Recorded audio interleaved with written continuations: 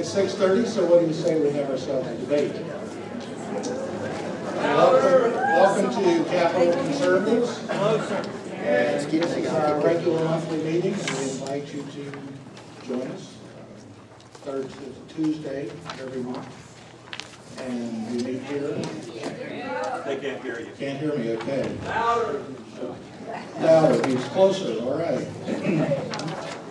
So we invite you to join us at our regular meetings and become a member of the Capital Conservatives. We like to get together and inform and entertain ourselves. And this evening's program is what I would call advanced citizenship. Congratulate yourselves for taking time out of your busy schedule to come listen to a debate, fair and balanced, informed enthusiast on the subject. And it's a topic of worldwide importance, and it's going to impact our lives one way or the other. So it's good to be here this evening. We're fortunate and honored to have two presenters for our debate who are committed to their cause and will give us a spirited contrast of views on this very important and timely topic. Dr. Ray Bellamy is a graduate of Florida State University, attended medical school at the University of California at San Francisco and the University of Florida. He did his residency at the University of Kentucky and a fellowship in arthritis at Robert Beck Brigham Hospital in Boston. He joined the Tallahassee Orthopedic Clinic in 2003 and specializes in orthopedic surgery and arthritis. Tallahasseans are familiar with Dr. Bellamy's opinion pieces in the Democrat. In addition, Dr. Bellamy, along with Mr. Taylor, have been contributing writers for the Journal of the Tallahassee-based James Madison Institute, giving them both a fair and balanced forum for expressing their views. Mr. James Taylor is a graduate of Dartmouth College. He then took a Juris Doctor degree from Syracuse University. At Syracuse University College of Law, he was president of the local chapter of the Federalist Society and the founder and editor-in-chief of the Federalist Voice. He was a legal analyst for Defenders of Property Rights, an intern at the Cato Institute, and managing editor of Commerce Clearinghouse Disability Law Publications. Currently, Mr. Taylor is Senior Fellow of Environmental Policy with the Heartland Institute and managing editor of their Environmental and Climate News. He's also on the Research Advisory Council of the Tallahassee-based James Madison Institute. And finally, Mr. Taylor is the host of a radio show called Inside Florida Politics on WGUL in Tampa. It's 8:60 a.m. Saturdays from 3 to 4 in the afternoon. Let me just explain briefly the ground rules of our debate this evening. Each presenter will make opening remarks for 7.5 minutes. Then each presenter will have an opportunity to ask their counterpart a question. Then we go to the audience. So please use 1 minute or less to ask your question, and the presenters will have 2 minutes each to respond. Depending on time available, your moderator may ask a question or two. Then our presenters will make closing remarks, 4 minutes each. And we're going to start by tossing a coin. We'll use this silver dollar. It's kind of a reminder when our money is real. Dr. Bellamy. Yes. Tails it is.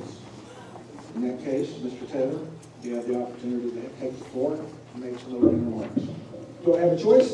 I'll let go second if I have a choice.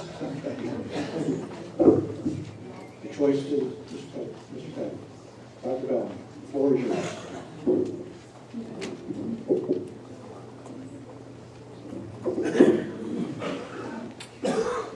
Oh, and if I may interject, we do have a timer.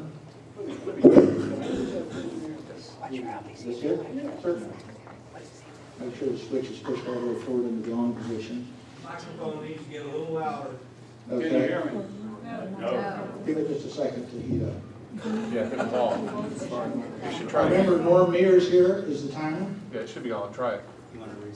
And when you see the yellow sheet of paper, gentlemen, when you see the yellow sheet of paper, that means you have 30 seconds left. When you see the red, that means you're out of time. And 10 seconds beyond that is the dreaded bell. So is this, can you hear me? Okay. I don't be here Ready? Ready? All right. As you get to be my age, you realize suddenly that you're not going to live forever. And you start thinking about what kind of legacy I'm going to leave here on this earth, and what about grandkids and their quality of life, and what am I leaving here, and how will I be remembered? And that's why I am here, since I'll be dead before all this stuff goes really, really bad. And I'm not being paid to be here. All right. 90 million tons of carbon dioxide spewing into the atmosphere every day. And that CO2 you cannot see. You cannot vacuum it out of the atmosphere once it's there, and it's there for a very long time. 95% of it's there 100 years later, some for thousands of years. All right, there's no doubt it's getting hotter. These are the 10 hottest years until January 1, now to 2012. We'll join this group as one of the 10 hottest years.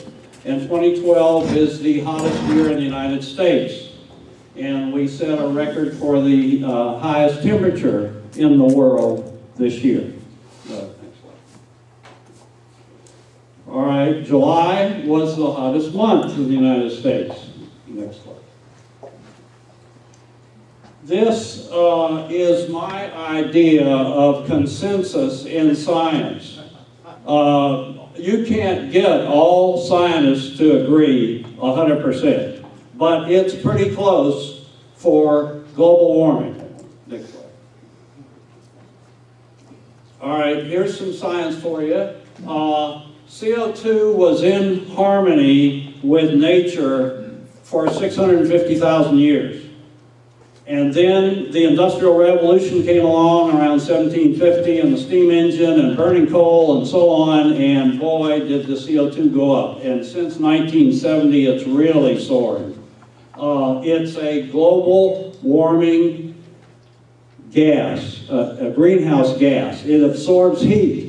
And the temperature's been going up. It's gone up about 1.5 degrees Fahrenheit in the last 100 years, and is on track currently to be 5 or 6 degrees probably or more by the end of this century. Nobody knows for sure. We can't predict the future, but we're using modeling and prediction methods to determine that.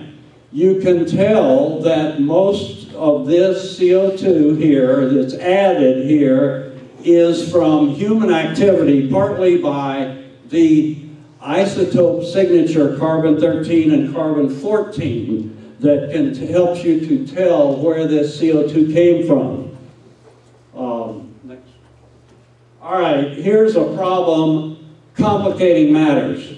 We're not in control of our population, and they want more energy too. Now, if we stopped producing carbon dioxide in excess amounts, stop burning fossil fuels today, all of it, stop driving cars, turned off all the coal plants and oil-fired generators and so on today, we would keep warming for 25 years. That's how long CO2 hangs around, and it's continually warming in the future. So that's a real problem. All right, next slide. This is, this year, 2012, in the summer, what happened to Arctic ice. And an amount of Arctic sea ice the size of the United States melted. Now, white reflective ice, like this, reflects heat back out into space and protects us from global warming. But dark blue water absorbs heat, so it's a feedback loop, and it feeds on itself and gets warmer and warmer. Now, when this ice develops back over this winter and covers that whole surface, it will be thinner, and faster to melt next summer. Next slide, please. Okay, this is maybe the scariest slide to scientists. This is gigatons, giga meaning billion, metric tons of carbon dioxide, of ice from these two areas, Greenland and Antarctica. And that amount, 1,000 billion tons, metric tons are bigger than our tons, is going into the ocean and raising sea levels. Next slide, please. All right, here's a predicted 2070 sea level rise. Miami Beach, all of Miami Beach almost flooded. Societal cost, according to the Asia Development Bank, is $3.5 trillion. Tampa Bay area, 2070. Tampa Airport, MacDill, underwater continually. Mr. Taylor's home might have to go to higher ground if that happened. Next slide. This is Munich Re, reinsurer, major reinsurer in the world. They said, we know this is global warming causing this extreme weather because we have no increased costs from earthquakes and tsunamis over the last 30 years, but we have 7-fold increase from severe storms. So the insurance industry gets it. Next slide, please. And this is the military gets it, and they're worried about civil disorder and mass migrations of people to higher ground and away from drought areas. And the CIA, they got this report. And the business sector, Monsanto's spending $500 million to develop drought-resistant seeds. Next slide. All right, you conservatives know to follow the money. And sometimes politicians take money and it affects their opinion. Okay, 2 more slides. You've got 10 seconds. Okay, next slide. All right. I'm afraid you're out of time. We're going to have to adhere strictly to time.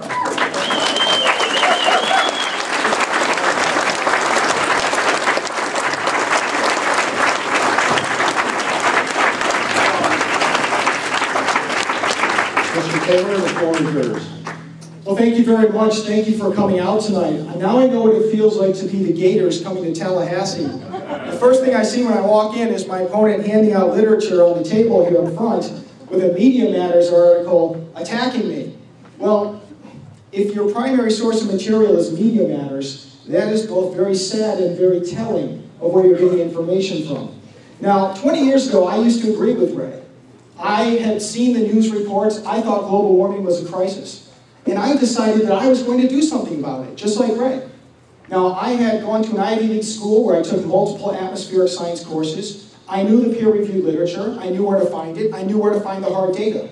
So I dug deep into it. And the more I dug into it, the more I realized that what you hear in the media is not what's going on in the real world. It's not what the scientists report. It's not what the hard data shows. And before long, I decided to leave the corporate world. I took a 50% pay cut to go work for the Heartland Institute so I could provide the truth like I hope to do tonight. I ask you tonight, whether you agree with me right now or disagree, to open up your minds and examine the evidence for yourself. And that's the best way we can get to truth. Now, in order for global warming activists to prevail on this argument, to show that we're creating a global warming crisis, they have to prove all of 4 things. Number 1, they have to show that current temperatures are unusually warm. If they're not unusually warm, there's no crisis. Number 2, they have to show that humans are primarily responsible for recent warming. If it's mostly nature, again, humans are not causing the crisis. Number 3, they have to show that a warmer climate is much worse than a cooler climate. Otherwise, where's the crisis? And number 4, they have to show that their asserted solutions are going to solve the problem. Otherwise, the discussion is moot. Let's take a look at the first topic. This here is data from the European Science Foundation going back on the top left 100,000 years. You see the last ice age. Then you see the past 10,000 years. Here we are today on the far right. You'll see that for most of the past 10,000 years, temperatures are substantially warmer than they are today. Temperatures only seem warm today because people like Ray compare our current temperatures to the Little Ice Age, which occurred right here about 100 to 600 years ago. That was the coldest period of the past 10,000 years. Human civilization developed and flourished during here when temperatures were much warmer. So when Ray presents a slide saying all the warmest years in history occurred in the past decade, what he defines as history is just the past 100 years. They pretend these years don't count. When we look at the context of temperatures, we see that temperatures are not unusually warm, and on that point alone, I carry the day. They lose the debate. Well, let's talk about the second point. Nature is the primary cause of recent warming. Here we have this data is provided by the United Nations Intergovernmental Panel on Climate Change. Look at the bottom chart. You'll see temperatures over the past 1,000 years. Here you see the medieval warm period, warmer than today. This is when the Vikings colonized parts of Greenland that are currently under snow and ice. Look at the trend. You see temperatures bottoming out 1700s, a step up, then another step up in the 20th century. Remember that. Because here you see solar output. This is published in the peer-reviewed geophysical research letters. You see the same pattern. You see solar output bottoming out in the 1700s, a step up, and then a step up in the 20th century. So when we look at the two, carbon dioxide versus solar output, let's see which is the better match. This slide was sent to me by Willie Soon. He's an astrophysicist at the Harvard-Smithsonian Center for Astrophysics, one of the leading solar researchers in the world. In red, he shows solar activity. In blue, he shows US temperature changes. You see a near exact match. You see the same thing. This slide, again, was sent to me by Dr. Soon. Here you have solar output versus Arctic temperatures. On the right, you have temperatures versus carbon dioxide. It's clear which is the better match. Sure, carbon dioxide will present some warming, but the key driver, the primary driver, is the sun. So at this point alone, once again, I carry the day. He has to win all 4 points. Now we have 2 points where he's failed. Third, a warmer climate benefits human welfare. This has always been the case, and it likely always will be the case. He presented a few examples. I'll quickly provide a few, and if I have time, I'll address some that he brought up. Hurricanes. We hear a lot about hurricanes. This is provided by Ryan Maui. He was with COAPS at Florida State. He's a hurricane specialist. You see over time, as temperatures warm, hurricane activity declines. Here's from the National Hurricane Center, U.S. hurricane strikes. Over time, as the temperature warms over the past century plus, hurricane strikes have declined. How about major hurricanes, the ones that do the most damage? Again, we see here, in the past 30, 40 years, major hurricane strikes are at all-time lows. How about in the Northeast? We heard a lot about Sandy being caused by global warming. But look here for the major hurricanes in the Northeast. When we had a lot of them was in the 1940s and 50s when temperatures were cooler. Now the reason why Sandy is such a big deal is because it never occurs anymore. When we finally get one, people say it's a big deal. It didn't used to be a big deal. Tornadoes. This is from the National Hurricane Center, the National Oceanic and Atmospheric Administration, I'm sorry. Here we see tornado activity declining as the temperatures warm. Indeed, today, the United States broke a record for the longest period in history without a single tornado death. Today. Drought. Geophysical research letters, peer-reviewed publication, shows that there's an increasing trend in soil moisture. Droughts have become shorter, less frequent, and cover a smaller portion of the country during the course of the last century. The same thing, Journal of Hydrology, peer-reviewed journal. Summer soil moisture content has increased at almost all sites in the global soil moisture data bank. Any way you cut it, a warmer world is a better world. It's more productive for humans. Here's global crop production. We see here in the 5 staples, corn, wheat, rice, vegetables, and fruit, we see yields exploding as temperatures warm over the past 40 years. U.S. crop production. Again, we see crop production exploding. How about yields per acre? Even at the bottom, we see yields almost doubling in the past 40 years as temperatures warm. So any way you cut it, let's go back here, whether we want to look at tornadoes, droughts, or what have you, a warmer world is a better world. We're not facing a crisis in that regard. So again, he fails to carry another part that he has to carry to win the debate. Fourth, cutting U.S. carbon dioxide emissions wouldn't make it different anyway.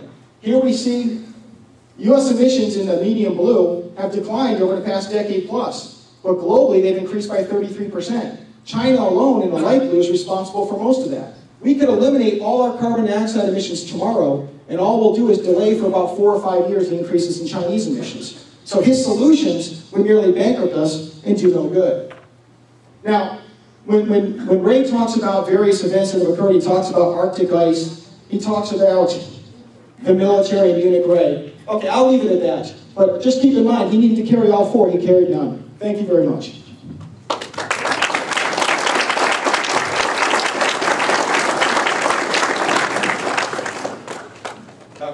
would you please pose a question to Mr. Taylor?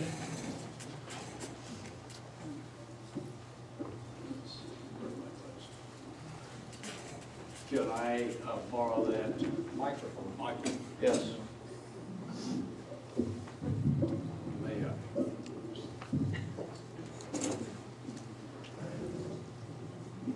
May I get one question, is that right?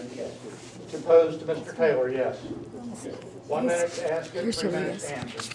Mr. Taylor writes a Forbes column, Forbes magazine, on climate and environment. On September 19th and updated on September 20th, you had a column entitled Antarctic Sea Ice Sets Another Record.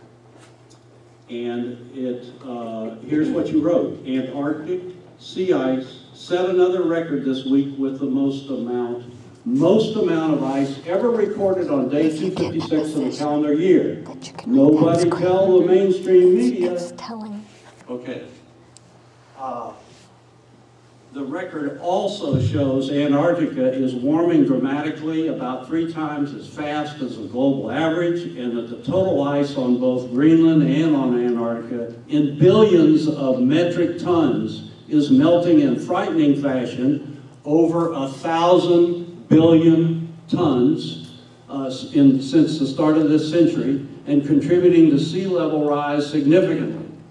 Although there is a slight increase in the thin rim of floating sea ice around Antarctica recently, a little thin rim, which makes your statement technically correct?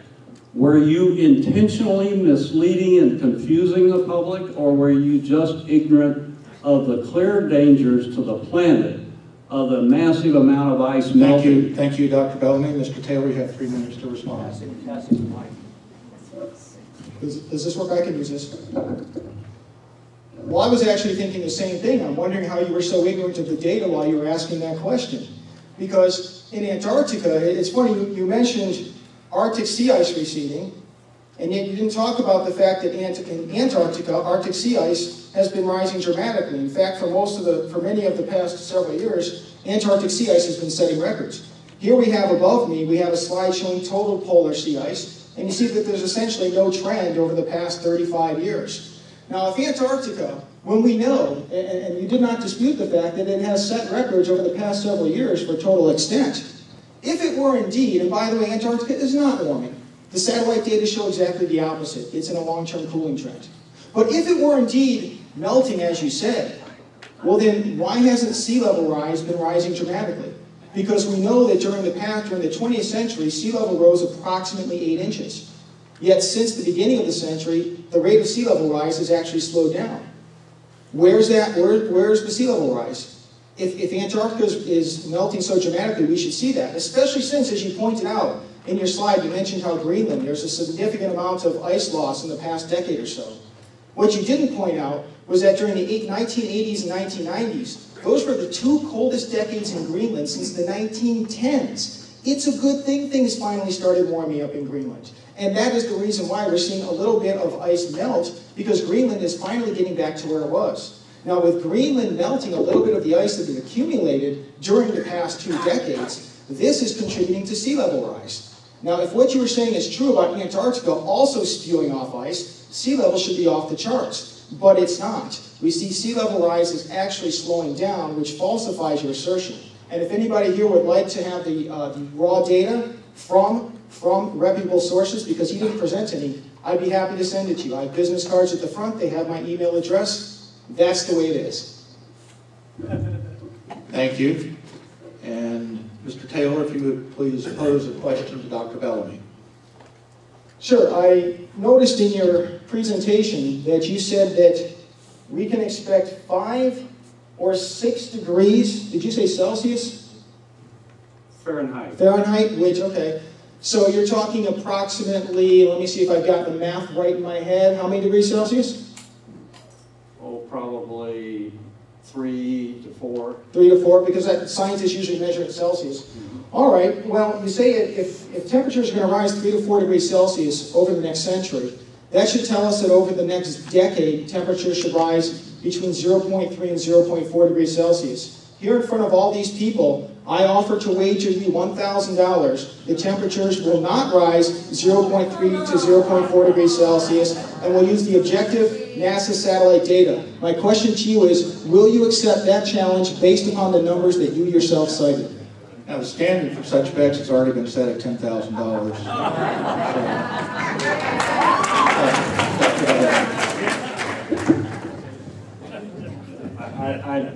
I don't understand your, could you, let's give them that extra time to, sure. You claim of this. You predict 3 or 4 degrees Celsius of warming during the next century. That tells us over the next decade we should expect between 0.3 and 0.4 degrees Celsius of warming.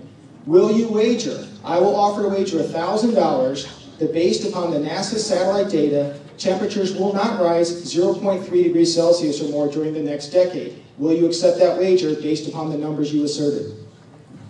I will not accept that wager, and here's the reason. Because the warming goes on, as I say, for 25 years after that CO2 hits the atmosphere. And so the worst thing is when you get these feedback loops, which then accelerate the melting, and that's well known and understood. And I'm sure you understand it too. Thank So you. the answer was no. I'm going to pass the microphone to Mr. Knoll, who will offer it to any member of the audience who would like to spend a minute or less asking a question for which each of our presenters will have 2 minutes to reply. Thank you. For both of you, Mr. Taylor, you stated that a warmer world is a better world. I don't think the Australians quite believe that, but would both of you list the pros and cons of a warmer world? Who would you like to go first? Feel free. Okay. I don't understand why the Australians would assertively disagree, but regardless, the pros and cons of a warmer world. Well, we know over the past century, as I demonstrated, that global soil moisture has improved. We also know that droughts have become less frequent. We know that deserts have receded. The Sahara Desert is receding right now, as are the deserts in southern Africa. As I demonstrated, using data, you can shake your head, but tell me why the National Oceanic and Atmospheric Administration has their data wrong when they say that tornadoes are declining and they present the raw data. Irrelevant. Exactly, irrelevant. This is what I'm talking about when we have this debate. People like me present hard, objective data and peer-reviewed studies, whereas the other side doesn't. That's the reason why I went from being a global warming alarmist to being a global warming skeptic. For each and every one of the points that I made regarding hurricanes, tornadoes, drought, crop production, and we could talk about any of the other asserted harms of global warming, the hard, objective data and the peer-reviewed studies show unequivocally that a warmer world, like it always has been, is a better world for humans. Dr. Bellamy? Well, I pretty much disagree with everything that Mr. Taylor said. Let's talk about the first football game FSU played this year. I think it was either the first or the second. It had to be suspended because of lightning strikes. 1 degree Fahrenheit increase, and you have 6% more lightning strikes. If there's a lightning strike within 8 miles of the stadium, they have to suspend play for 45 minutes. Now, if you came from Naples in your motorhome for a big weekend, and the game's canceled, and you're standing there in the rain, how many times are you going to continue buying those FSU football tickets? Now, the 150 miles from the Arctic Circle in North Quebec, they're now putting in equipment to cause their ice rinks to freeze because they're melting and they can't play ice hockey up there. Diseases, we know about West Nile dengue fever in Florida in the last year. Yellow fever is a concern, and so on. And then, how much time do I have? 30 seconds. Okay, how about forest fires? The drought that we are definitely experiencing, over 2/3 of the country was in drought and still is. have accelerated damage to forest trees, and they are then weakened, and then they're eaten up by bark beetles, sometimes 1,000 bark beetles per tree, and then they fall to the ground and they're kindling for these lightning strikes, and there have been massive, this is one of the most expensive years in fighting fires, and the Forestry Service ran out of money as a result this year. Thank you. Another question from the audience, please. Yes, one question for each of the gentlemen, one for the doctor. My memory, if my memory is correct, methane is a far more efficient cause of the greenhouse effect. Would it be far more cost efficient to hunt down and extinguish termite population rather than defend, disrupt the U.S. industrial process? The other question I have for the gentleman from the Heartland is, you made the phrase follow the money. Basically, who is profiting by the concept of global warming?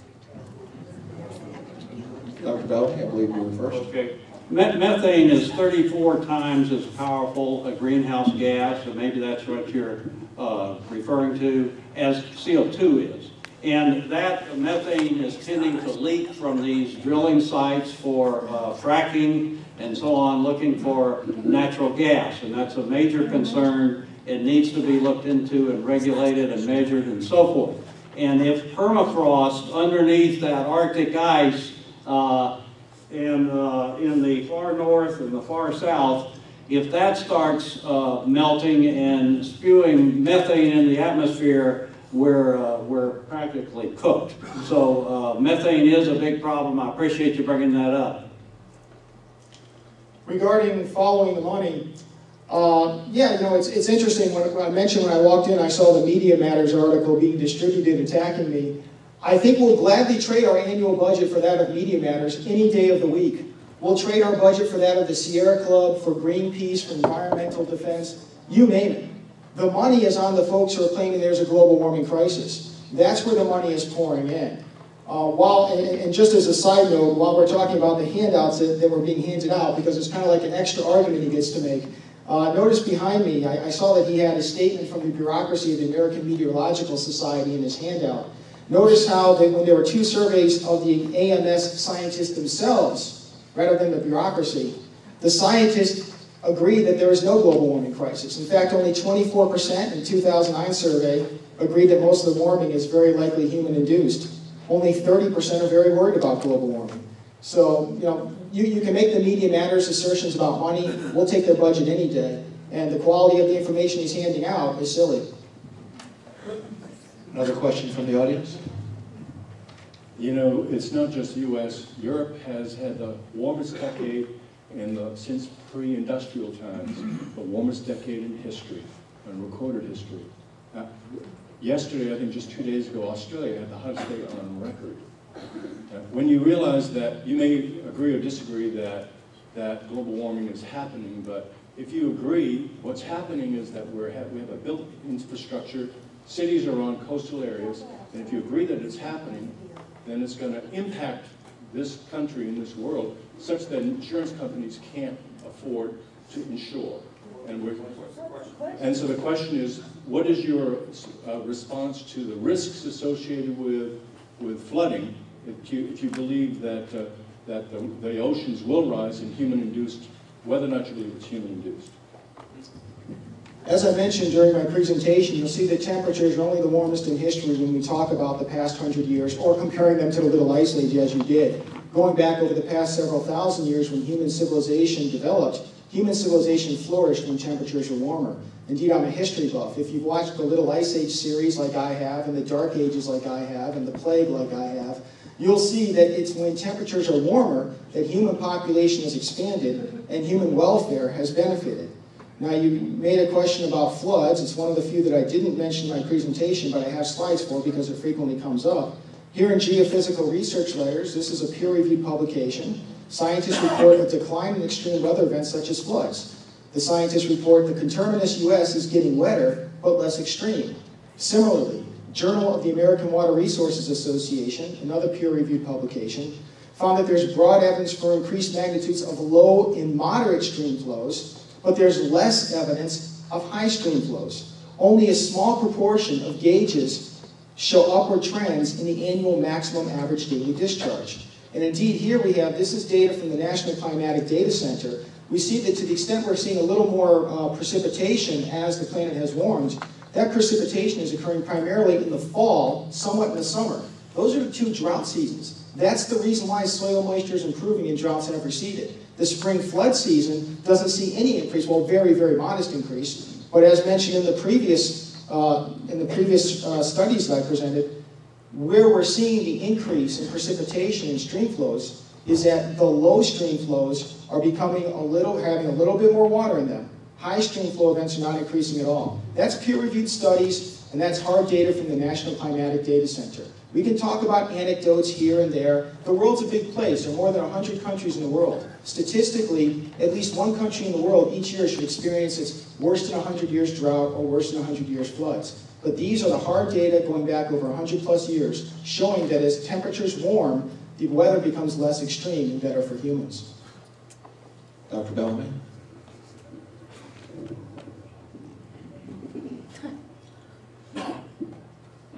I forget what the question was now. Would the asker please, in a nutshell, rephrase the question? Given that the weather is the hottest it's been in recorded history in Europe, as well as in America, and it's evident that there are unseasonably large flooding in different parts of the world, that we have more of a built-up, 100 years ago it doesn't matter, we now have major urban populations, 70% of the population of the world is on the coast, and it appears that those 70% this year, not 150 years ago, is going to be flooded. And it's going to be okay, thank you. Yeah. Would you run with that, please? All right. Let me respond to part of that. Previous droughts in history have been followed by eventual recovery because the underlying cause of the drought was some temporary phenomenon. We're not in that anymore. The scientists understand that the droughts are, we're going to have trouble recovering from any of these events. The warming is going to continue. If we held CO2 to present day levels, we would continue, which is very difficult with that population increase and all the other issues. We would continue to warm for 300 years. We've got to reduce our CO2 output if we're going to deal with this dramatically. All right, another question? I turned my mic off because we had a little background noise here. I know we all have limited information or different amounts of information, and because of that, I too have done research, and I don't know what sources to go to, but when I think about global warming, y'all are talking about 10 years, 250 years. Well, the Earth is, I think, billions of years old. And if not billions, still millions. And how many ice ages have we had? And how many of those heat rises have we had over all those years? And I remember in the past few years there was an announcement that the Earth had changed its tilt a little bit. And I mean, I know it's minuscule, but still it could affect what's going on in the Earth, and I'm wondering how many other factors are not taken into consideration besides the carbon dioxide, and I also am wondering about the rotation and revolution of the Earth. I mean, because we're turning and then we're doing this, and our solar system is doing this, and they're talking about there's suns out there that we don't even know about or that are so far away. Perhaps they're affecting us or not, but if we're all moving around, if all these various systems are moving around, and it all has to do with getting closer to the sun over the millions or billions of years, has anybody even looked at those? Is there a question? That I just did. Okay. Has anybody taken all the variables? That's the word I'm trying. Okay. Has anybody taken those variables into consideration in all their research? Dr. Bellamy, would you like to Yeah, all those variables have been looked at as well as you can from the historical record. In that tilt business, right now we have almost a circular orbit. around the sun, and so the sun issue is not much of a problem. But in the past, there are certain cycles that go over thousands of years. 125,000 years ago, there was a time when we had CO2 as high as we do now because of our closeness to the sun. When the water gets hot in the ocean, it releases CO2 in the atmosphere, and it got about that 5, 6, 7 degrees hotter then, and sea level was about 15 to 20 feet higher then. I have to shake my head just in amusement. I don't mean to be disrespectful, but to say that carbon dioxide has driven temperature changes over the span of time he's talking about is just silly. What you see here above me on the top, you see the ice age fluctuations. This is from the United Nations Intergovernmental Panel on Climate Change. You see the ice age fluctuations over a period of hundreds of thousands of years. Now, carbon dioxide has not been driving that. That's been solar output and some of the other factors you talked about. What's also interesting, look at the top. You'll see the current temperatures on the far right. Notice how for the past several interglacial warm periods, these very brief periods between the ice ages, temperatures have been warmer than they are today. We're not exceptionally warm, especially here, as I mentioned in my first slide. When you look at the past several thousand years, we're only warm when we compare our temperatures to the Little Ice Age. We're only setting records if we pretend there were no records before the Little Ice Age. Here, this slide from peer-reviewed and geophysical research letters shows the solar output perfectly mirrors temperatures over a span of hundreds of years. We see the same thing during the 20th century. This is from Dr. Willie Soon from the Harvard Smithsonian Center for Astrophysics. Further, we can look at temperatures going back once again. Here we see temperatures over the past several 100,000 years. This time, current temperatures are on the left. Notice how, first of all, temperatures in the previous interglacial warm periods were all warmer than today. We're not in some unusual, unprecedented warm period. We're actually quite cool for an interglacial warm period. What you'll also notice is that on average, these interglacial warm periods last for about 10,000 years. Does anyone remember from the first slide how long our present interglacial warm period has been going on? About 10,000 years. The issue that concerns me far more than any global warming crisis that is not a crisis is the time when we're going to return to these ice age conditions that we're just about due for today.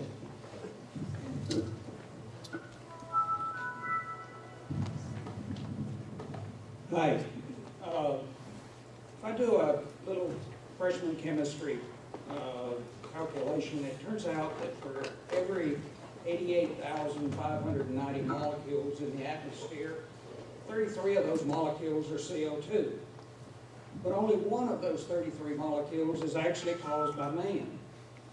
So if this one little molecule out of those is causing all the global warming, I wonder how you're able to eliminate such things as, first of all, the other 32, which is naturally occurring, CO2. How do you eliminate water vapor, which happens to be about 10 times it's 95% of the concentration of the greenhouse gases, and it's about a 10 times stronger infrared absorber than CO2 is. What about the sun, the solar effects? Scientifically, you would have to eliminate all of those factors if that one little molecule of CO2 created by man was causing all of these problems. Mr. Taylor, if you'd go first this time, please. Sure thing. You bring up a very good point. I mean, our atmosphere is only 0.04% carbon dioxide. That's up over the past 100 years from 0.03% carbon dioxide. That's the total amount of carbon dioxide increase that we've seen. That's not a lot. Now, of course, carbon dioxide is a greenhouse gas. You add some to the atmosphere, we can expect a little warming. That's part of the reason why temperatures have warmed during the 20th century.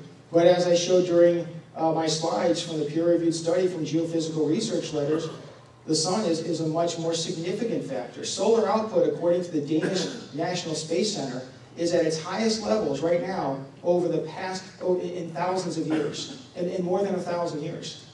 Now, that's the reason why when people try to assert that carbon dioxide is driving climate, That's why here behind me, you'll see the predictions from the United Nations Intergovernmental Panel on Climate Change. Their various predictions are in color, and each one of their predictions every few years, assuming that carbon dioxide increases the amount that it actually has, would be at the top of each color band. Yet the black dots show where temperatures actually are, which is at the bottom. That's showing that carbon dioxide is not driving climate. The same is the case here from Dr. Stone at the Harvard Smithsonian Center for Astrophysics. We can compare carbon dioxide, here it is, solar output variations versus temperatures in the 20th century, an exact match. When we compare solar output versus carbon dioxide, you see a big difference between temperatures and carbon dioxide, especially when compared to temperatures versus solar output. And that just backs up what I showed here, that temperatures from the 1600s are an almost exact match with solar output. That's a span of hundreds of years. Carbon dioxide is a greenhouse gas. We'll get a little warming, but that's not the primary driver, and even if it was, for the various other points I mentioned, we're not unusually warm. Warmer temperatures have always been better, and even if you were right on the science, still, so long as China refuses to give in to carbon dioxide limits, which they insist on doing, we could do all we want. It's not going to make a single bit of difference. Yeah, the man who asked that question is correct that moisture in the air is also a greenhouse gas, but the moisture in the air follows the rising temperature, and there's more moisture in the air when it heats up. So the moisture is in the air secondary to the rise in temperature. The amount of CO2 from human activity and burning fossil fuels is about a third of the contribution of the increased CO2 since 1750. The business about the solar thing, we're a little further away from the sun the last 10 years, and the amount of heat from the sun has actually decreased. We're going to have time for 2 more questions from the audience. Okay. 2 quick questions. First of all, this is to Mr. Taylor. You depend on scientific data, and you quote scientists and stuff like that in making your argument. But yet, most scientists, the vast majority of scientists, would oppose you. What is the reason for this? What is their motivation? They see the same data. Why don't they come to the same conclusion? Is there some kind of vast conspiracy among scientists? And if so, what's the motivation? And is there a succinct question for Dr. Bellamy you seem to want to ask What's me? the motivation of all the scientists that are opposed to your view, the vast majority? Okay, it's your turn to go first, Ray. Mr. Taylor. What is the motivation of the scientists who are on Mr. Taylor's side? No. Yeah. What? Scientists who oppose that one question. Who oppose Mr. Taylor? Yes. In other words, the 97%? Yeah. Yes. What is their motivation? Yes. They're just publishing the results of their research. The 97% is a fictitious argument. There have been 2 surveys in which you have a 97% figure that have been advocated in the media and either deliberately misrepresented by global warming activists or misrepresented as a result of ignorance. The 2 core questions in each of those surveys, and this is what I talked about having an open mind. I used to agree with you, but you don't listen. But I'm going to say it anyway. If you do the research yourself, there were 2 questions, 2 core questions in these surveys. One was, has the Earth warmed? 2, have humans played some role? I have told you tonight the Earth is warmed. I showed it to you that during the 20th century we've had a little bit of warming, 0.6 degrees Celsius. I said that. I said that carbon dioxide is a greenhouse gas. Therefore we're having some role, but it's not the primary role. So what happens is global warming activists, they take those 2 questions and they either out of deliberate malfeasance misrepresent the survey, or they're too ignorant of the survey to report it accurately. As far as whether or not scientists disagree with me, scientists don't disagree with me. Some do, some don't. There's certainly not anything resembling a consensus that disagrees with me. For example, behind me, you'll see two surveys, or first one is the Oregon petition. This is a paper. 31,000 scientists have signed this paper. It's a summary of the science explaining why humans are not causing a global warming crisis. There is no competing paper with 31,000 global warming alarmists saying the opposite. Additionally, the Institute of Coastal Research in Germany surveyed 500 scientists specific to climate science or climate-related fields. The key survey question was, based upon the science that we have, can we turn the issue of global warming, should we turn it over to policymakers? Less than half said yes, because there is disagreement. And as I mentioned earlier, Ray has handed out a bureaucratic statement from the American Meteorological Society. The AMS scientists themselves, only 24% agree that most of the warming is very likely induced. That's 24%. So my challenge is, if you're going to throw out numbers that are going to be either accurately represented or that are going to be meaningful, because none of that has been the case. And if I can just say one thing, just that the assertion... Answer the question. I just did, sir. No, you didn't. What's the motivation? All right, Come on, folks. What's the motivation? Come on, folks. I think it's been explained. Sure, I'd be happy to if you want to give me 20 seconds. Well, you can use 20 seconds in your closing remarks. Okay, very good. Last question, please. I'm down here on the floor, y'all can't see me. My question is this: we all know that the fossil fuels contain a lot of CO2, and they were buried in the earth a long, long time ago, and have since been locked away and not circulating between the living part of the planet and the atmosphere. And the ice data to give us a glimpse into what the atmosphere was back to 600,000 years, those data don't go back nearly far enough to capture what the earth was like when all that carbon dioxide that's in the fossil fuels was circulating. So my question is, what was the climate like on the earth the last time all that carbon was circulating between the living part of the earth and the atmosphere, back in the Cretaceous? Mr. Taylor, it's your turn to go first. Actually, it's raised. All right. If that's all right with you, Dr. Bellamy?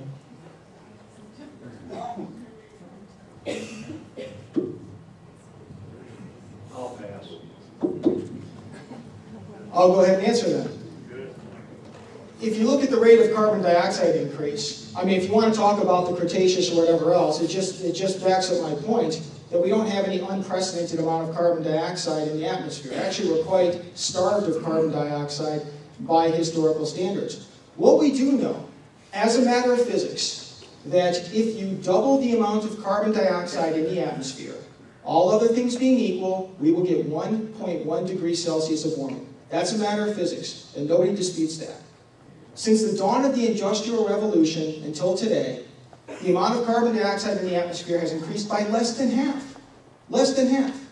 So you can talk about, you know, all the scary scenarios of 5, 6 degrees Celsius warming. You can talk about the Cretaceous, whatever. But what we do know is that from the dawn of the Industrial Revolution, we've only seen a less than 50% increase in carbon dioxide, which is a very small part of our atmosphere.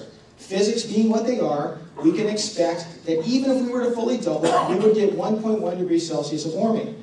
Now, Ray has pointed out, he's made the argument that there are some factors which may accelerate that. For example, the Arctic ice sheet that's receding. I'll point out that the Antarctic ice sheet is growing, but even more importantly, as temperatures warm, as soil moisture improves, as growing seasons lengthen, as deserts shrink, we see more plant life growing that's also soaking in carbon dioxide.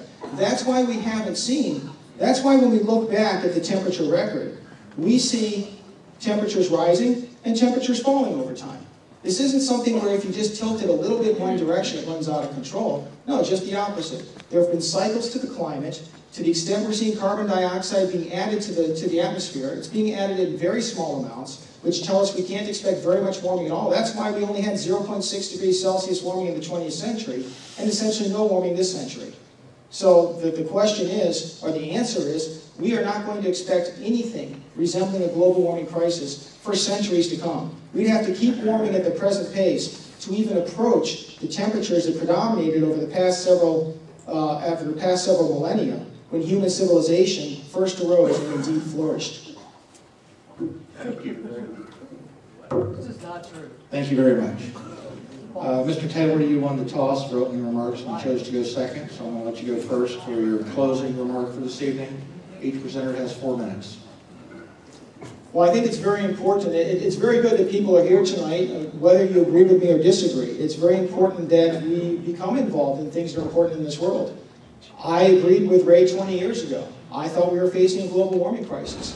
I decided to use the best of my faculties and education to research the topic so that I could spread the word. It's when I looked into the data. I presented nothing but objective data, peer-reviewed studies, and hard facts. This is what convinced me that we're not facing a global warming crisis. This is what's convinced 30,000 plus scientists who not only heard about, first of all, to even hear about the Oregon petition, then to go look it up, then to find it, then to read it, then to decide they agree with it, and then to put their own name out in public to sign it. That's why 30,000 plus scientists have gone ahead and signed that petition stating that humans are not causing a global warming crisis. Now, we can talk about anecdotal events, whether it be something happening in Australia or in America and the drought that Ray mentioned. But these things are always going to happen. It's not like there's never been drought before. It's not like there's never been tornadoes. It's not like there's never been hurricanes.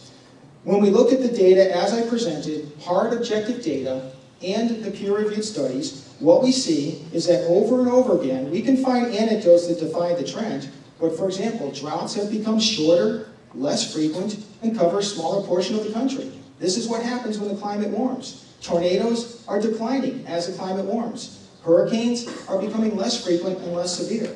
Any way you cut it, a warmer world has always been a better world. That's why 1,000 years ago during the medieval warm period, that's why we had human civilization flourish. That's a major reason why human civilization struggled so much during the colder periods and during the dark ages in particular. In order for global warming activists to show that we are indeed facing a human-created global warming crisis, remember, they have to prove all 4 points. 1, temperatures are unusually warm. They have not done so. Temperatures are actually unusually cool, as I showed. 2, they have to show that humans are the primary cause for warming. As I showed, nature, in particular solar variance. Solar output varies. It's not how close we are to the sun. It's solar output. It varies. 3, a warmer climate, as I showed, has been and will continue to be a more beneficial climate. And 4, finally, that even if we were to do what Ray says, we wouldn't be able to make any difference in the real world. So that being the case, I'm happy to present this data. Thank you for those of you who have listened with an open mind. For those of you who haven't, you still have my love. Thank you. This is a meeting for adults.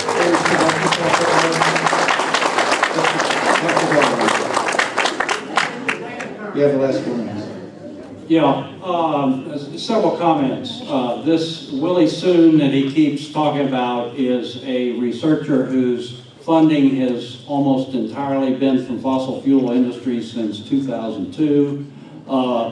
He has in his stable folks Fred Singer, who is a nuclear physicist who said that cigarettes were good for us, acid rain was good for us, ozone hole was good for us also, and now he's on their payroll advocating that global warming is good for us.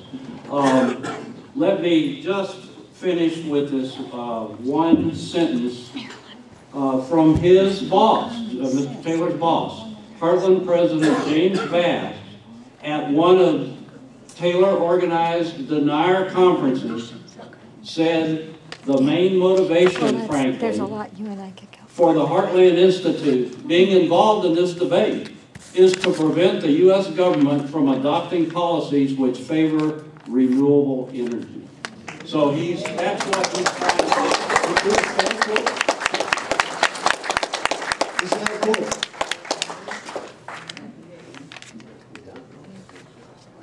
The up-through debate is, yes.